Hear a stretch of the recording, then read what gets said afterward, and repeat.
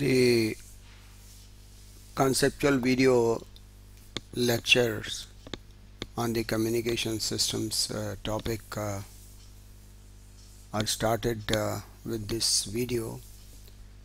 The first topic taken up is on analog communication, and this topic is divided into three parts. The first part is on amplitude modulation systems. The present video is on amplitude modulation systems. We'll try to first summarize the contents of this video.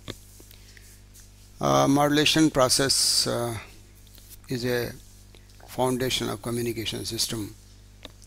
The process involves superposing message over a high frequency carrier for long distance communication.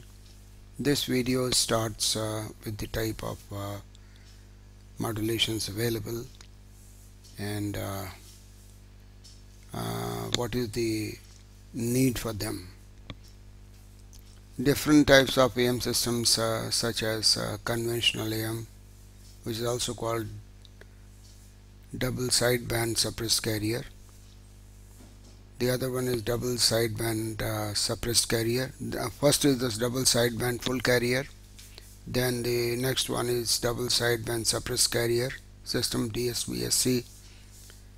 The third one is single sideband suppressed carrier and vestigial sideband systems are briefly covered. Governing equations for the power in each case are given, highlighting the features of each. The different types of modulators used for these systems are listed. Envelope detector used for conventional AM is explained with its limitations. AM receivers such as tuned radio frequency and super heterodyne types with their features and limitations are discussed. Towards the end, a table comparing various AM systems is included. Since the contents are vast, only salient features are given, covering the important concepts needed for solving the gate problems. So it is try to do the justification with the contents of the portion covered and how they have been covered here. Now we start with the presentation.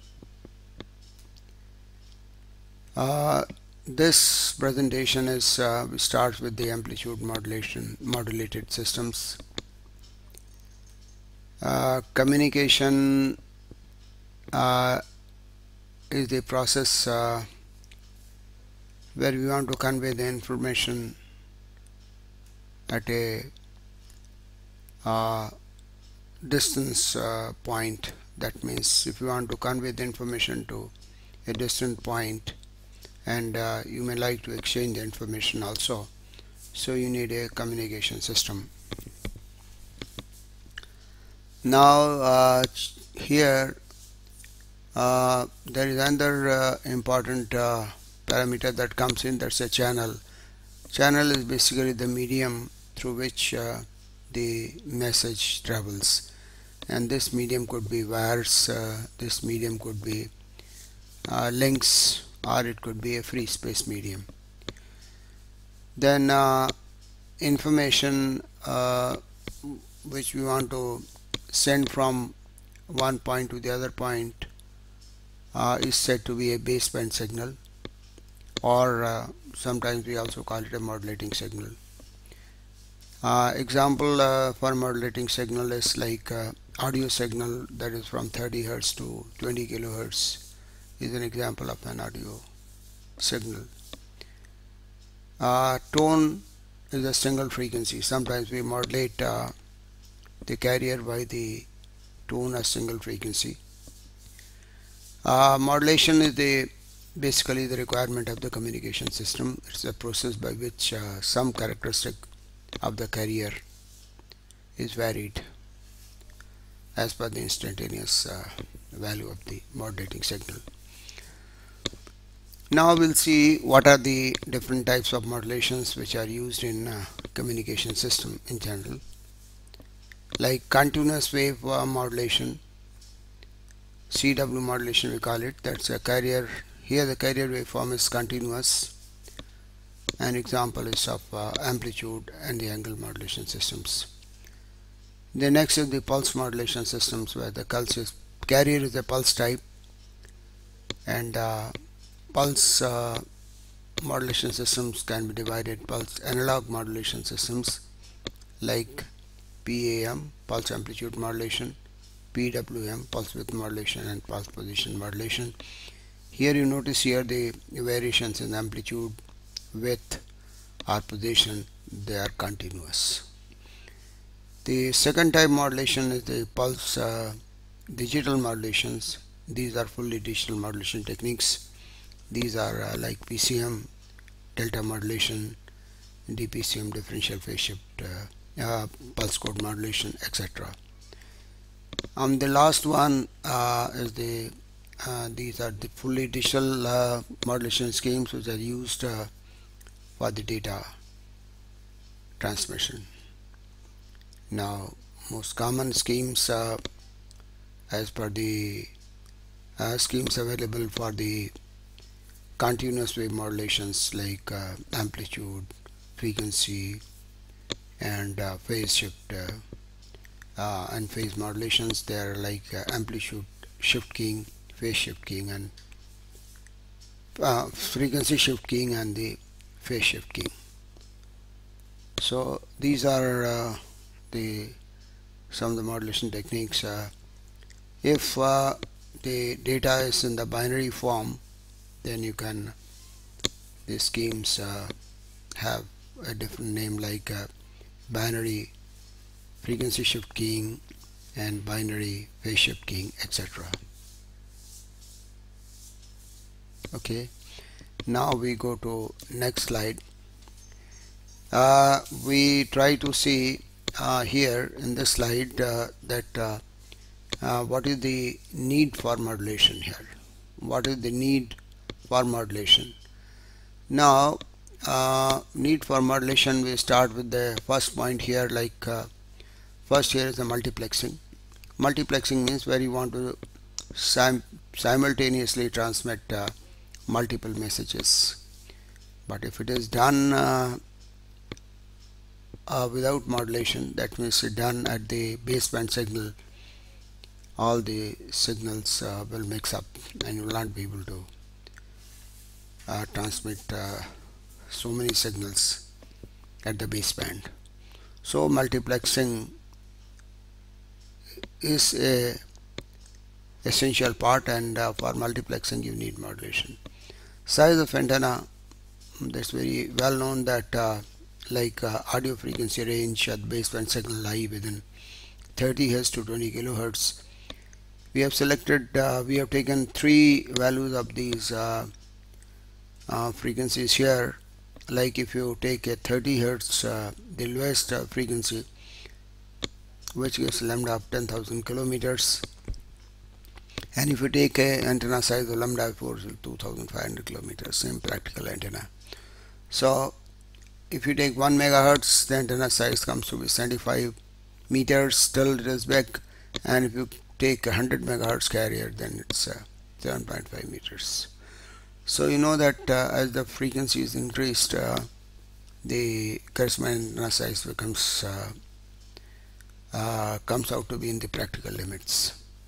So at baseband frequencies, really you cannot use the antenna if you are trying to transmit the signal without modulation.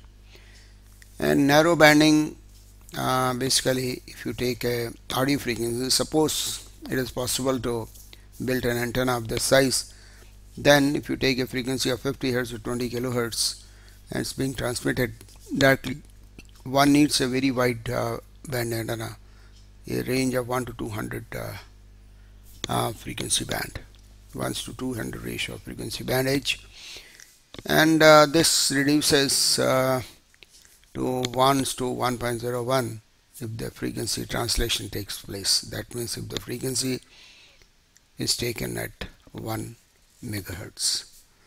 So this is about the need for modulation. Now we see the fourth slide. Now we start with the conventional amplitude modulation system, and this modulation system, we call it a conventional AM. Sometimes we also call it double sideband full carrier system. Here the amplitude of the carriers change with respect to the modulating signal. Okay, so it's said to be a linear modulation. Amplitude modulation is a linear modulation, but the processes involved are linear, and where the superposition applies. Now the carrier waves here taken as like EC is EC cos omega CT, modulating signals taken EM cos omega MT, and modulated signal ST is denoted by EC into 1 plus EM by EC. With this, here the parameter EM over EC is called a modulation index. Mu. EM over EC is the modulation index, also sometimes called depth of modulation. If you try to represent this signal in the frequency domain, we try to see that ST, it has not frequency domain, it's also a time domain representation, but time, that means it is modulated signal, and it is, we are just expanding it. So it shows that there is a carrier component, and then there is a cos omega c, cos omega c minus omega m, and this is cos omega c plus omega m. So there are two more frequencies have been added, because sum of the modulating frequency and carrier frequency, and other is the difference of it.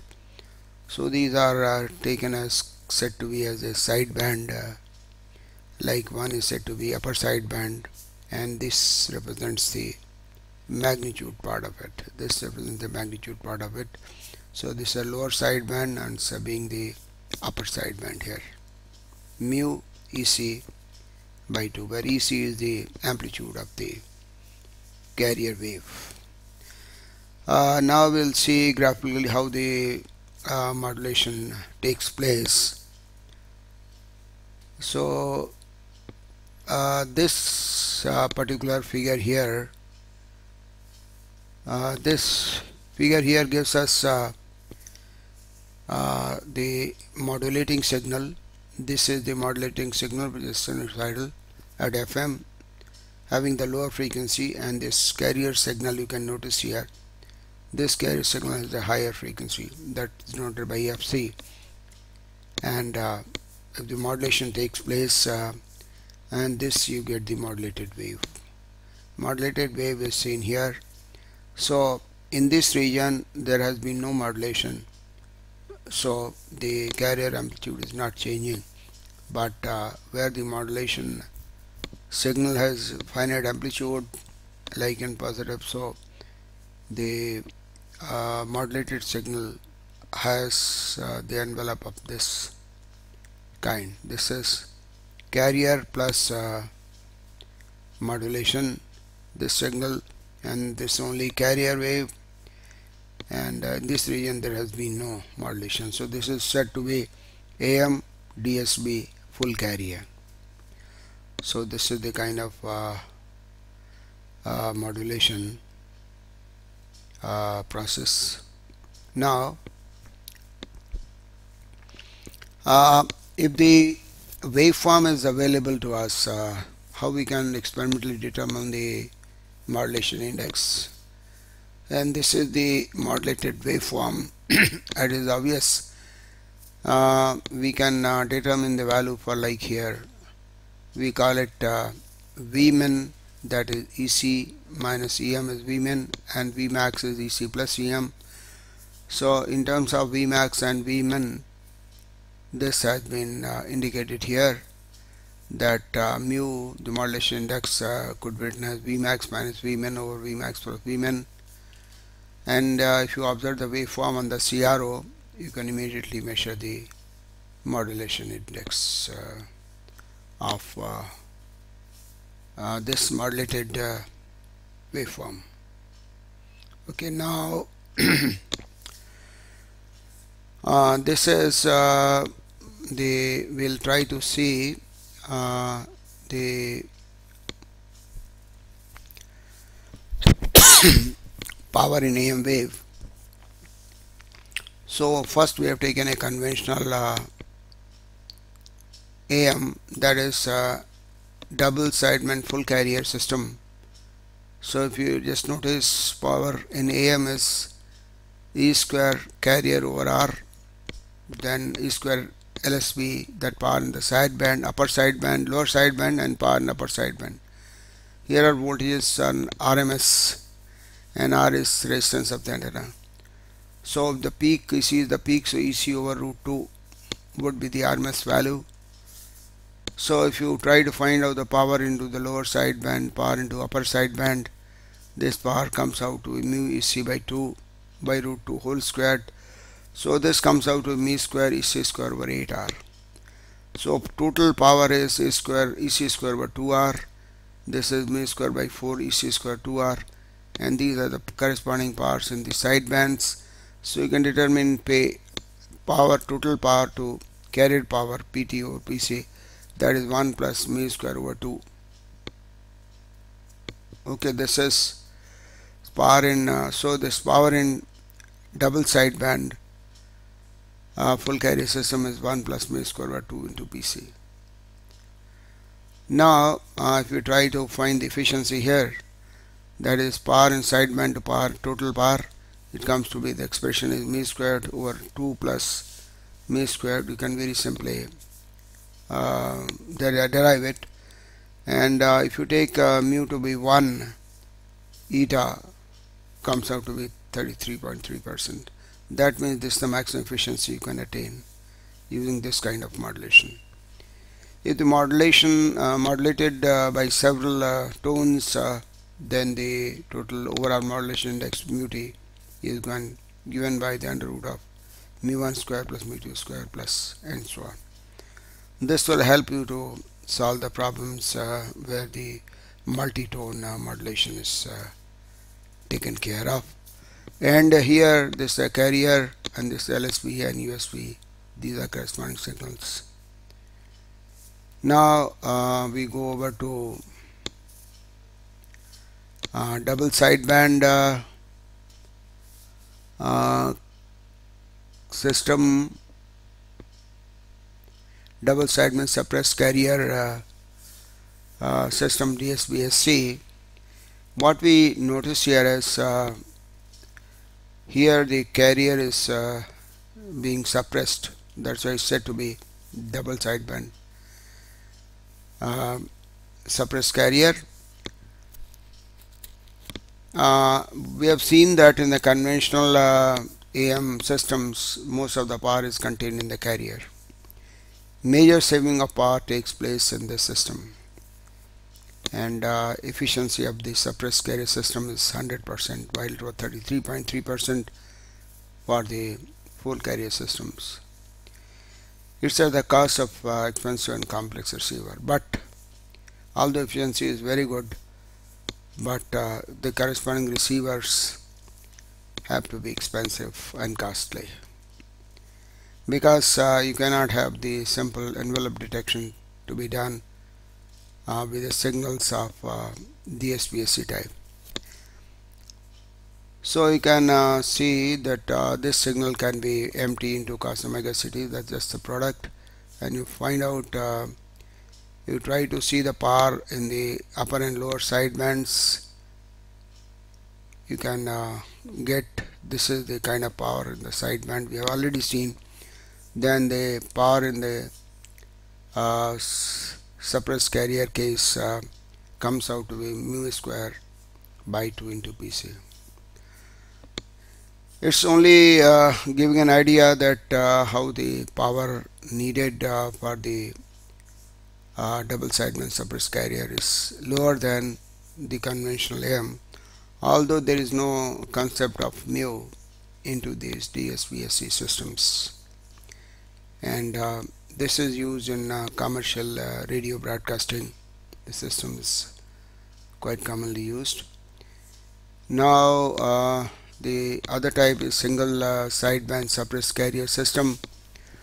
Here also you can find the power here, because there is only one sideband. Either there is a lower sideband, there is no carrier, or you can take the upper sideband. Okay, and power in SSB is square LSB.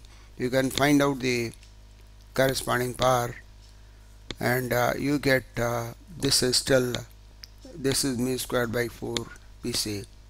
Earlier it was mu squared by 2, so still lower power is needed here, because when the only you are sending the one sideband only, because the other sideband also contains the same information. It's redundant. So in this case the kind of receiver which is used is very complex. So it's mostly used for point-to-point communication. Otherwise it's not used for commercial applications.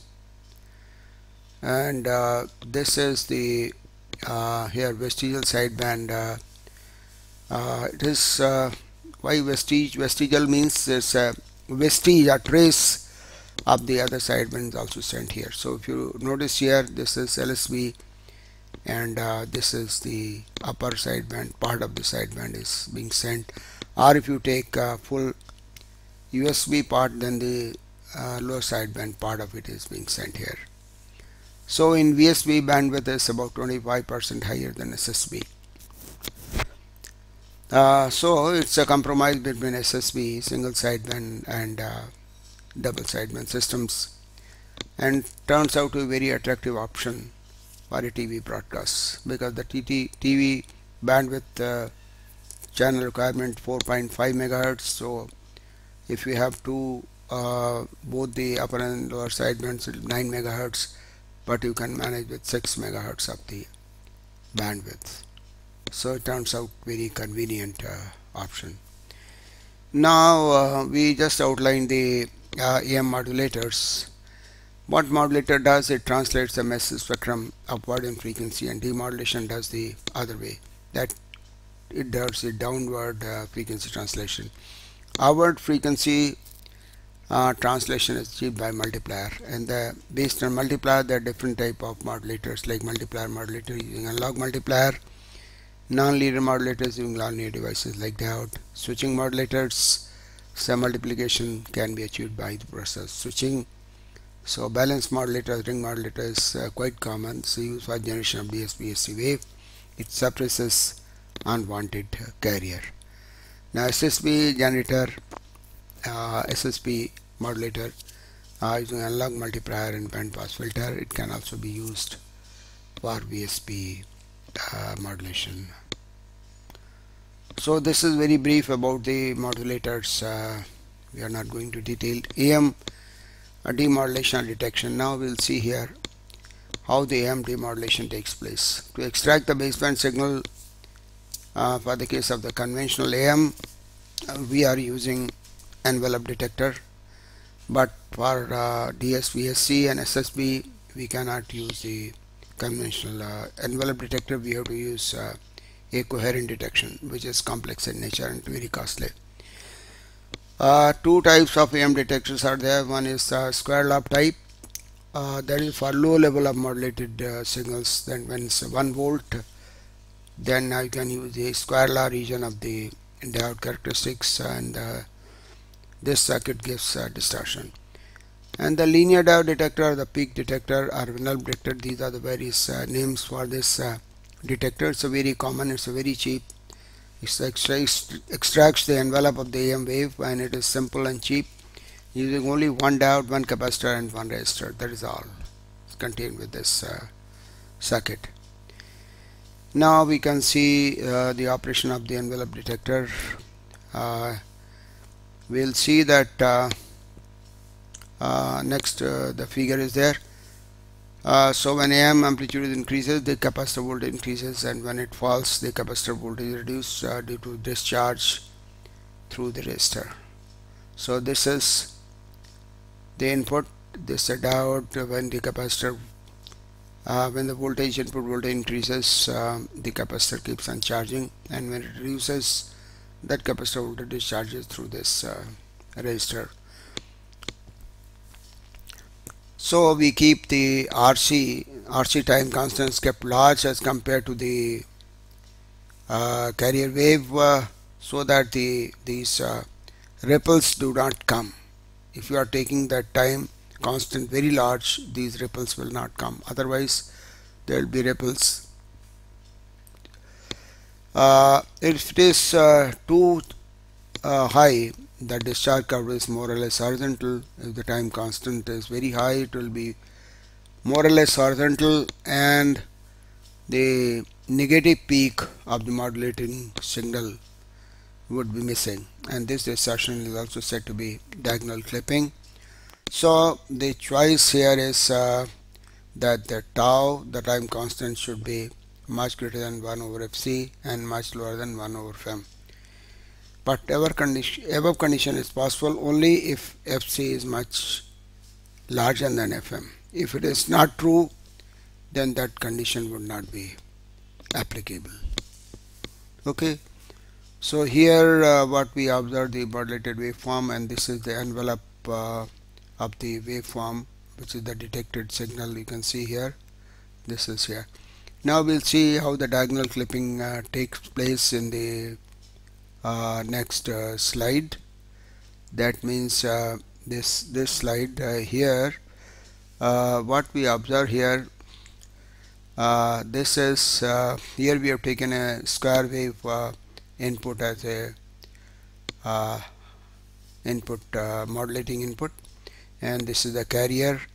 You can see this envelope detection. These are corresponding ripples, but for this portion, for the negative peak of this negative portion of this waveform, you can see you get a flat region, and the clipping of the negative peak is taking place, and that is said to be a diagonal clipping, and that has to be avoided. So negative peak clipping, that's being indicated here. Okay, now we see the next one is now about the AM receivers.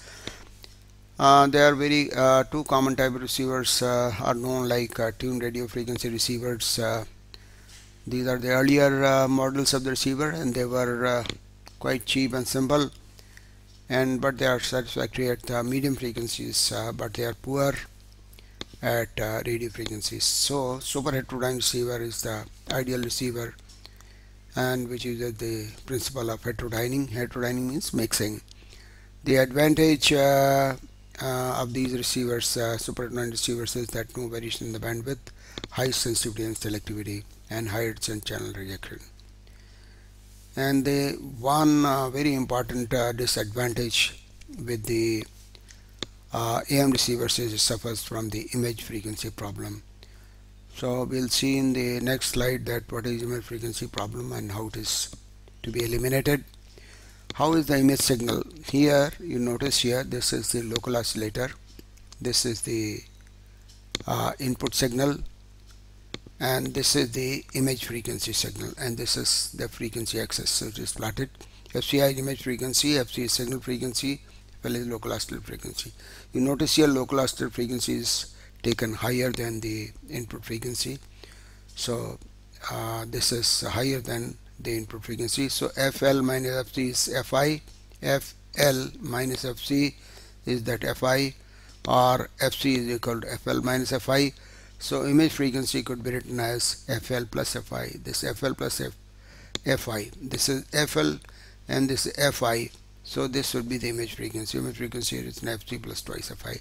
That means image signal occurs at the input frequency plus twice the IF frequency, and that has to be avoided. And how it should be avoided? It should be rejected at the RF level itself. once it enters the IF stage, then it cannot be taken care of. So it should be taken care at that level only. Now this is the last slide here that says the comparison of the AM systems. We already talked about AM systems. These are the various parameters. This was conventional AM, DSB, SC, SSB and VSB. Carrier suppression, it definitely doesn't have no carrier suppression. This is fully, this also fully, and VSB no carrier suppression. Okay, so this carrier is also being transmitted with this.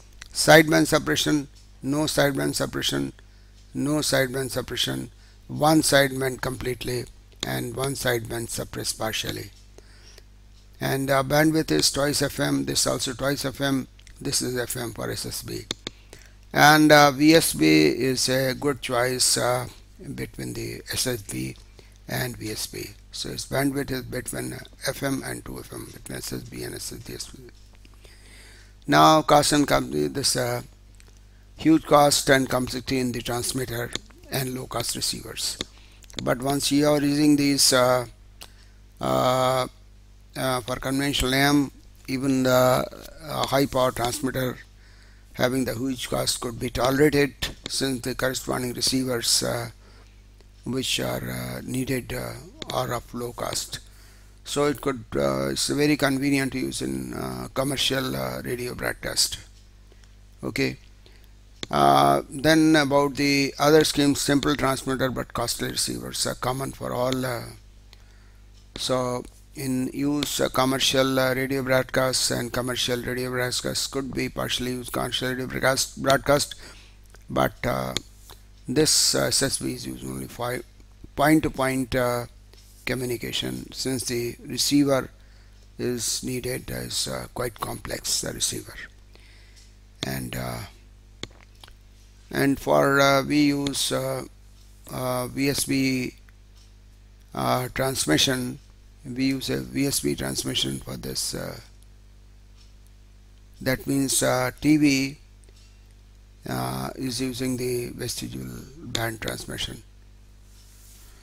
So this is about all the material which we try to cover.